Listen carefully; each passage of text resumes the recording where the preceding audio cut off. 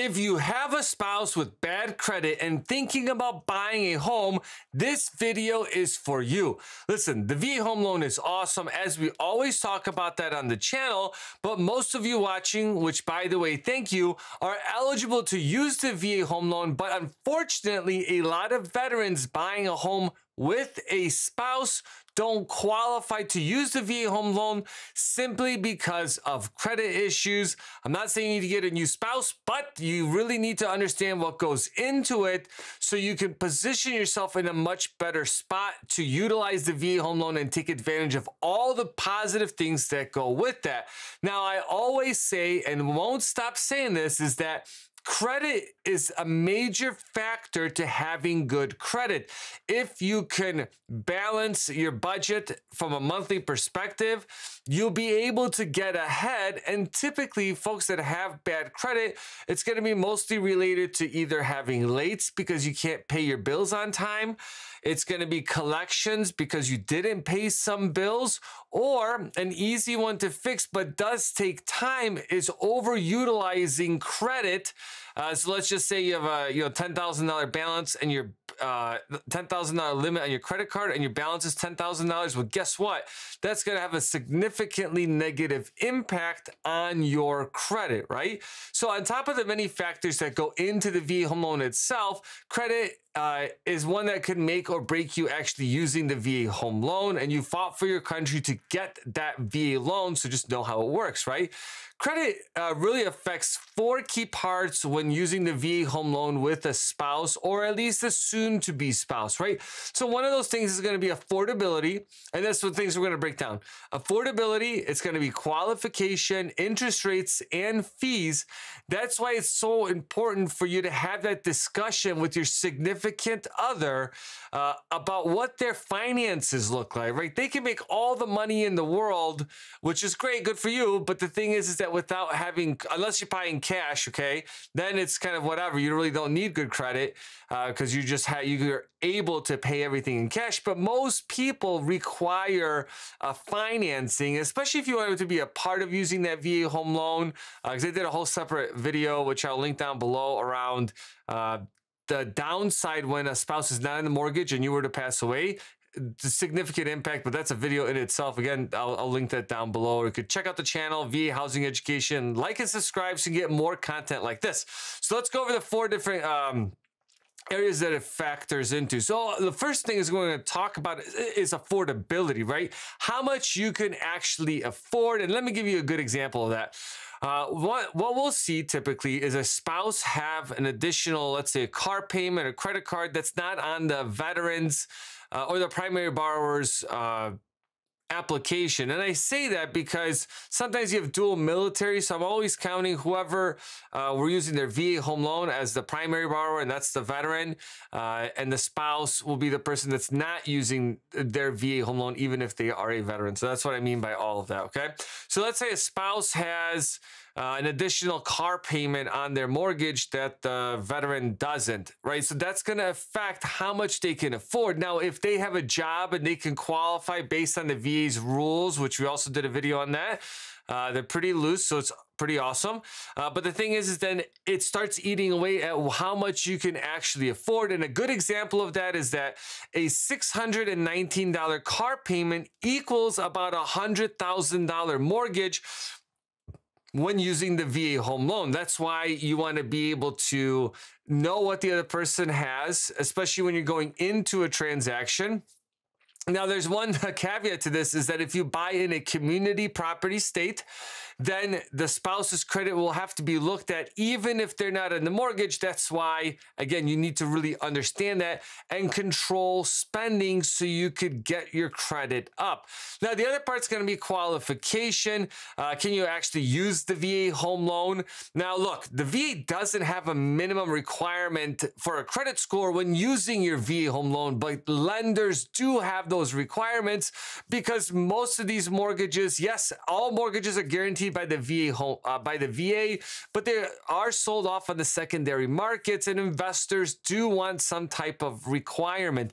Now, the VA does allow for higher debt to income ratios, right? But there's really, there's two ways a VA loan is really originated, right? It's either you go through a standard process with like what's called an automated underwriting process, and then what's called a manual underwrite, when an underwriter actually has to review it by hand because you don't meet the risk threshold or eligibility threshold for an automated system, which that automated system has better interest rates. So all of that's going to factor against you.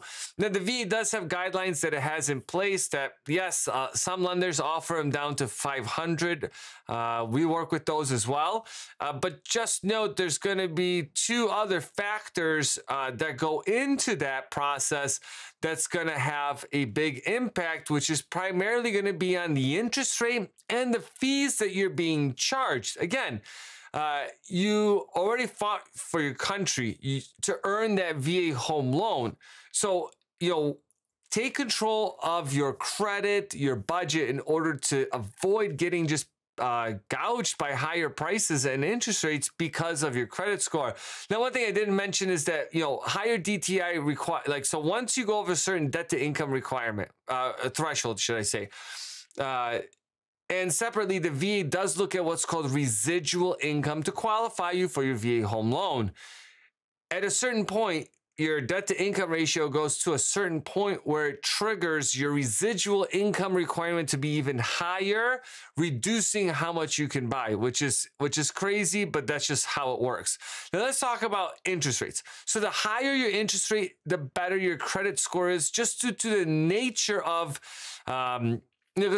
okay, look, lenders are going to look at your credit. A credit report represents your past performance, right? So it shows, like, up until today, how you've been paying your bills, right? That's what a credit score reflects. So if you make all your payments on time, you have low utilization of your credit, you have a couple credit cards, and you can demonstrate over a period of time that you can pay your bills and pay them on time, everybody wants to work with you, right? Because they show that you know how to manage your money. So budgeting, right? So of course, everybody wants to get those clients and offer them the best deals possible because the chances of them defaulting are extremely low.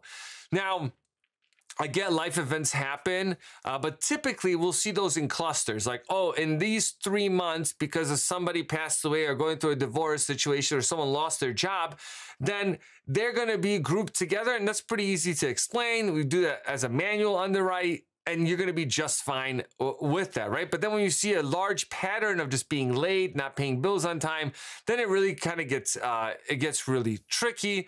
And then after a certain credit score, it automatically triggers into what's called a manual underwrite, which again, the rates can vary on that. And they're typically going to be higher when looking at a manual underwrite versus the other one. Now, the way a lender is going to look at the credit reports, because I just had a discussion with someone about this, is that every lender is going to pull what's called a tri-merge, which is all 3 credit bureaus.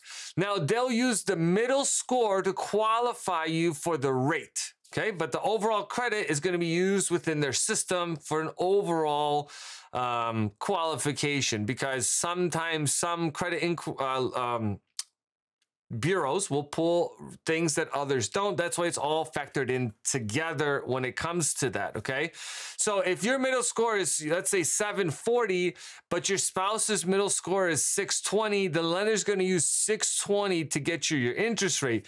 Now, that's the other thing that's going to be factored into, is that the lower your credit score is, the higher fees you're going to inherently have, just because at some point, because we see this when we look at rates, is that the rate will be so high that you're going to have to buy down the interest rate just from a points perspective.